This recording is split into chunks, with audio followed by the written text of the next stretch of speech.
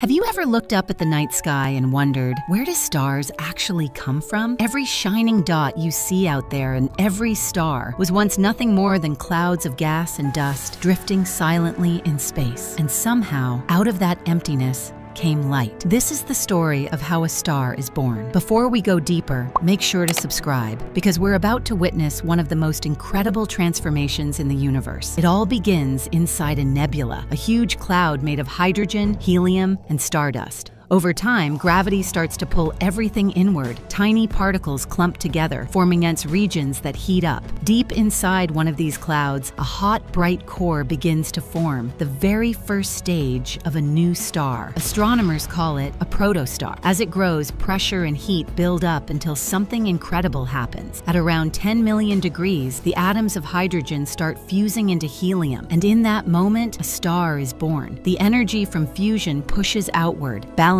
gravity's pull. The star begins to shine, not for minutes or hours, but for billions of years. Now the star enters the calmest part of its life, the main sequence phase. Our own sun is in this stage right now, burning steadily, keeping our planet alive and holding the solar system together with its gravity. But even stars have lifespans. When the fuel begins to run out, the balance breaks, and that's when things get dramatic. The star swells into a red giant, growing so massive it could swallow planets whole.